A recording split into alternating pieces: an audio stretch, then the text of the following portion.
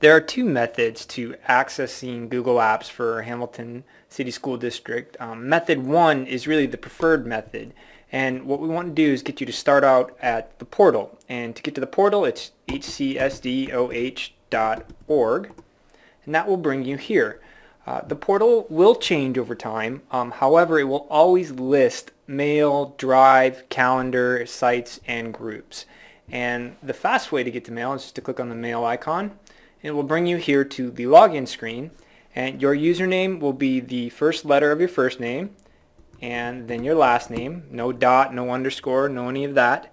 And your password will be the password that you use to log into your district computer. Click sign in, and the first time you do this you will hit a terms of use agreement that you'll just want to click off on, and then you'll be in your mail or your drive or your calendar or whatever app that you've gone into.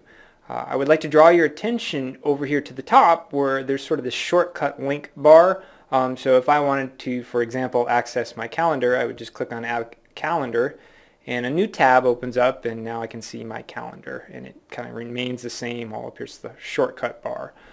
So that's important to note.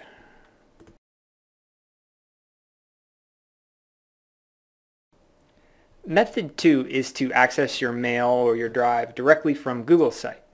So I can go up here to the URL bar and type in gmail.com, and it brings me to the login screen for Gmail.